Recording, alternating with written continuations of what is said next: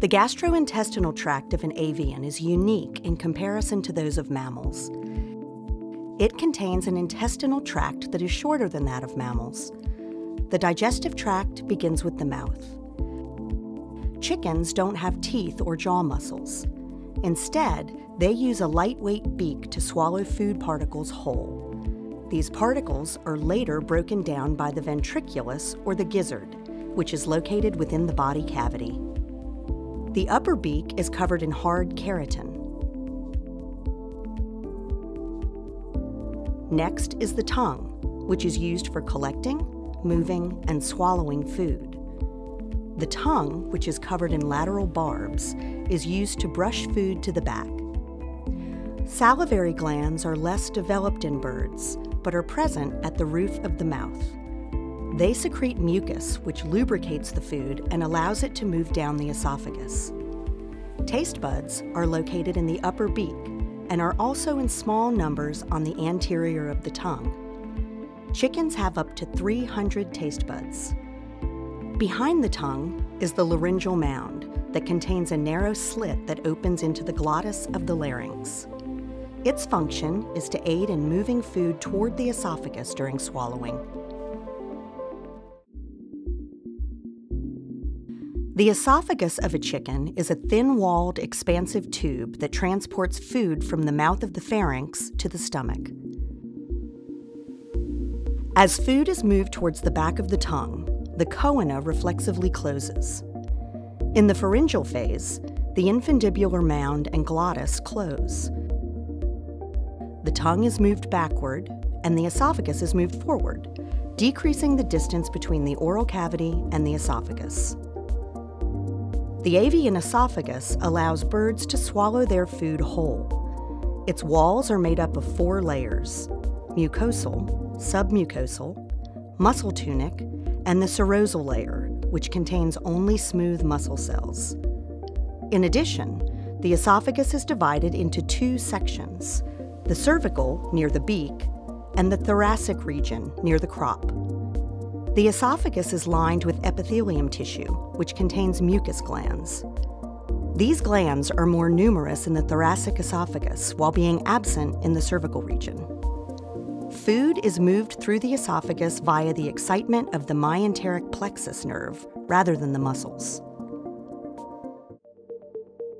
In the chicken digestive system, the crop is an extension of the esophagus. It's a thin-walled pouch at the base of the thoracic section of the esophagus. The walls and lining of the crop are made up of the same 4 layers as the esophagus: the mucosal, submucosal, muscle tunic, and the serosal layer. The main function of the crop is to hold food in storage until it can be released to the stomach or the proventriculus. The crop fills only after the proventriculus is full. Food can remain in the crop for up to 12 hours until it is transferred via peristaltic action. No actual digestion takes place in the crop, as there are no digestive chemicals secreted there to begin the process. However, softening and swelling of the feed will occur during the storage time. This can lead to a condition called sour crop, where the contents of the crop ferment and a bacterial yeast infection can occur. After the food leaves the crop via peristaltic action, it moves into the proventriculus. Also known as the true stomach, the proventriculus is where actual digestion begins. The walls of the proventriculus are thick and composed of 5 layers: a muscle layer, itself composed of 3 individual layers, a thick layer of glandular tissue, and the inner mucous membrane layer. The glandular tissue produces secretions which begin the process of digestion. These secretions include hydrochloric acid, which lowers the pH of the digestive system and food mixture, the enzyme pepsin, which helps break down protein, and the hormone gastrin, which stimulates gastric and pancreatic juice production. The acid and digestive enzymes in the proventriculus break down food more significantly than the enzymes secreted by the salivary glands. But at this point, the food has not yet been ground, only softened before it moves to the gizzard. The gizzard, or ventriculus, is the muscular stomach where the grinding of food takes place. After being softened by the proventriculus, food moves into the gizzard. It's a round organ with two lobes, one larger than the other. Each surface of the gizzard is covered by a shiny layer of tendinous tissue, which is thicker at the center and thinner out by the edges. Under this outer layer are located very powerful masses of red muscle. The inner surface is lined with a creamy-colored, thick, horny tissue raised in ridges. This surface acts as the bird's teeth and is made up of a strong keratinized material called choline that is able to withstand the potentially damaging effects of the hydrochloric acid and pepsin coming from the proventriculus and the muscular action of grinding food. As the choline wears down from the grinding action, glands in the gizzard produce more choline that passes to the surface where it hardens to replace the worn tissue. Though the gizzard consists of very powerful muscles, it alone can't pulverize everything the typical bird eats. Grit and small rocks are picked up as birds peck and feed. This mineral matter accumulates in the gizzard, and the particles help pulverize the seeds and grain. Once the food is ground, it passes into the small intestine. Feed passes from the gizzard into the small intestine, where digestion and absorption occur.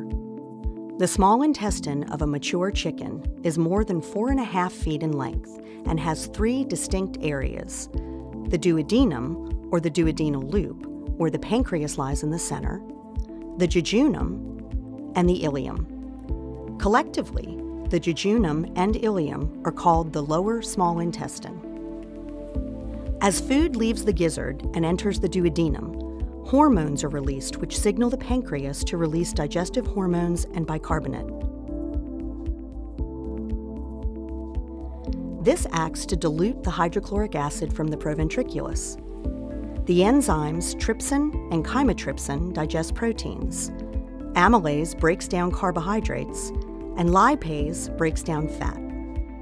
Insulin and glucagon, hormones that maintain blood glucose, are also produced in the pancreas. All these combine with bile from the gallbladder in the common bile duct to continue the digestive process. The saturated and ground up food mixture known as chyme moves through the jejunum and then through the nearly 4 feet of ileum, where most of the released nutrients are absorbed. Inside the small intestine, villi, flexible finger-like protrusions, line the inner wall, providing needed surface area for adequate absorption of nutrients like glucose, calcium, and vitamin B12, and remaining products of digestion not absorbed elsewhere. The large intestine, at 4 inches in length, is actually shorter than the small intestine. It runs in a nearly straight line below the vertebra and ends at the cloaca. Sometimes this section is referred to as the colon. The last of water reabsorption occurs in this organ, creating and storing undigested waste material that is eventually excreted through the cloaca.